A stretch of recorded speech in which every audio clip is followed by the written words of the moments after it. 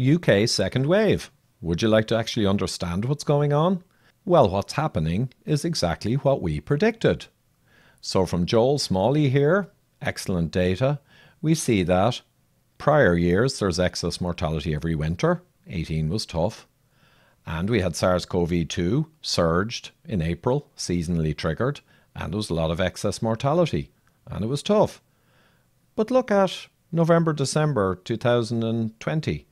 We're seeing a seasonal resurgence of the dominant virus, and excess mortality is as per prior years. That's the reality. So how can this be? Well, I'm going to show you the data you're seeing generally, and it's showing deaths. United Kingdom, they look as bad for SARS as the first wave. So these are deaths with positive PCR within 28 days of the death. This is not real data, but we'll take the trend line to show you in a moment how it matches up. Here's ONS data. Now this is real data, it's excess mortality that Joel uses, or anyone with a brain would use.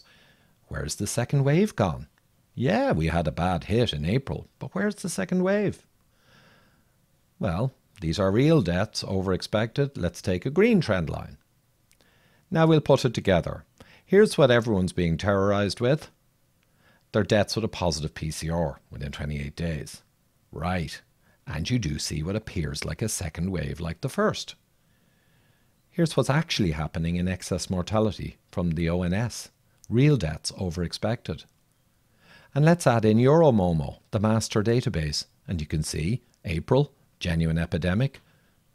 No second wave here of note. Winter resurgence of the dominant virus. So we'll put that in here, and you'll see it matches up with ONS. So it's not a second wave, it's a winter resurgence of the virus, and it is the dominant virus, SARS-CoV-2, it's knocked out flu and everything else, but it's exactly pretty much what we predicted. And anyone who tells you otherwise, right, is lying.